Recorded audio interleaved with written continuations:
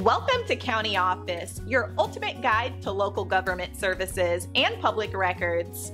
Let's get started. Why do Supreme Court justices serve for life?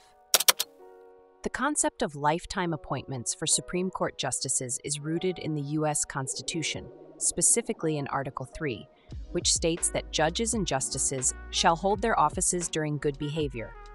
This provision was included to ensure the independence of the judiciary from the other branches of government.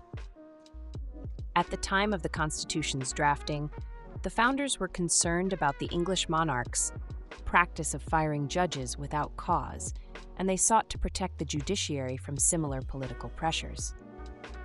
The idea of lifetime appointments was also influenced by the British system, where the highest court of appeal, such as the King and Council and later the House of Lords, consisted of members serving lifetime appointments.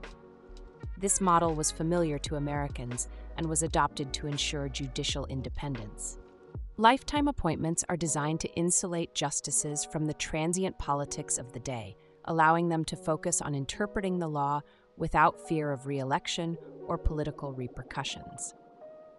This independence is crucial for the Supreme Court's role in serving as a check on the other two branches of government. Historically, the shorter life expectancy of the time meant that justices did not serve for as long as they do today.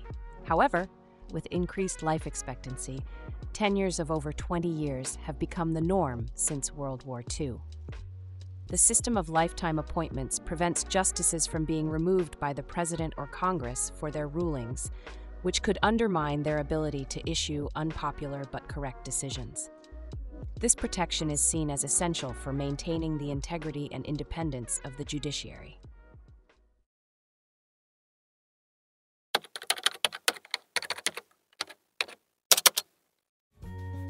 To learn more, check out these links, which you can click in the description below. And feel free to comment your questions. We're here to help. Thanks for tuning in to our video. Please like and subscribe and leave a comment below. See you in the next video.